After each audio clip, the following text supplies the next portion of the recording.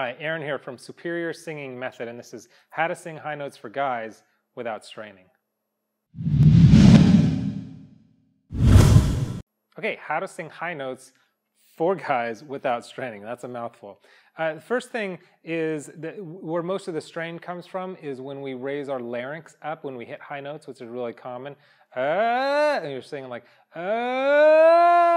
that kind of larynx is high.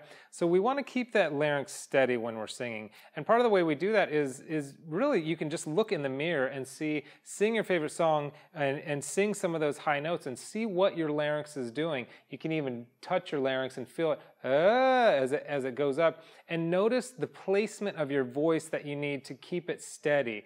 Now keeping it steady, lowering it can also cause strain, so that it's strain when it's high, but it's also strain when it's low. You know, the middle position is what you want. You don't want an operatic low, you don't want that, and you don't want that either, because that squeezes your throat, squeezes the air, and it gets a really bad tone, like a squeezy tone, and it's just hard to hit the notes anyway. So even if you hit the note, it generally doesn't sound very good.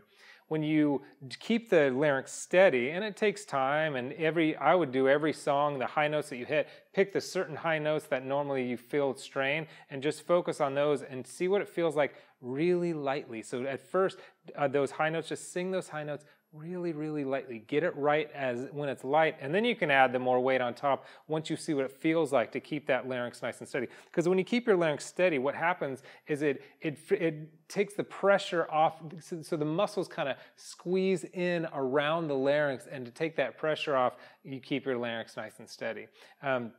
Also, another thing that keeps a strain is the muscles we use to swallow. When they engage, those muscles are called the digastric muscles. A lot of time, if we're like nervous or we're straining or tense, it tenses up our digastric muscles down there. So you want to make sure that that's nice and loose in there too. So you work it out a little bit, maybe work it out a little bit here. We give a little like make sure it's nice and loose down there, because a lot of tension can come from there. So, of course, you want to get rid of tension. Tension is just bad singing. It's just hard to sing well at all and make it sound good with tension.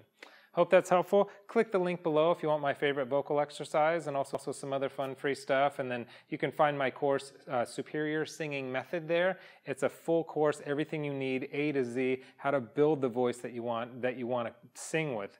Full tone, resonant, and the high notes and all that stuff. Because that's what we do. We build a voice. It's not that we're born with a good voice or we're not born with a good voice. It's something that the right exercises and techniques will get us there. Okay, I hope you're doing well. Leave me a comment if you want to. A lot of the comments is where I get a lot of this information. But that's it. Have a great day.